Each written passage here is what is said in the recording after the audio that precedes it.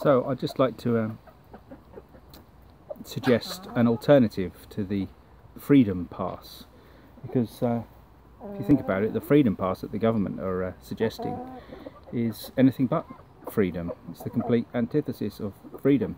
So my alternative to the government proposed Freedom Pass, which requires that you have to prove that you've been tested and tracked and traced, and very soon you'll be able to prove that you've been vaccinated, prove that you're a good citizen and you're following all the rules. Well, that's not freedom, is it really? You have no freedom to choose in that system. So it's not a Freedom Pass. Chickens find it very funny. So the alternative that I'm suggesting is that everyone already has a Freedom Pass, and that if you choose not to have a Freedom Pass, then that's your choice. And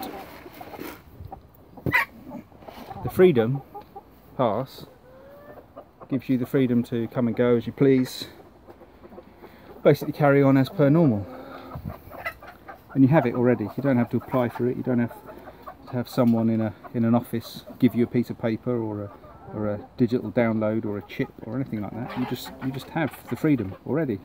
It's a good idea, isn't it?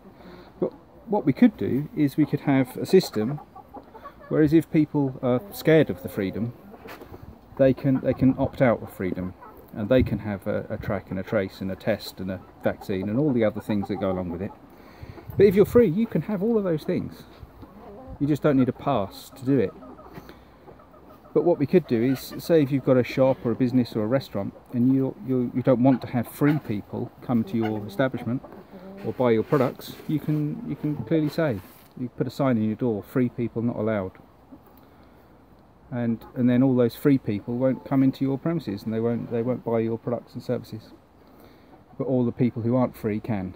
So that seems a much fairer way of doing it. So let's go with the default setting of you have a Freedom Pass. But if you choose not to have a Freedom Pass, then that's your freedom to choose that.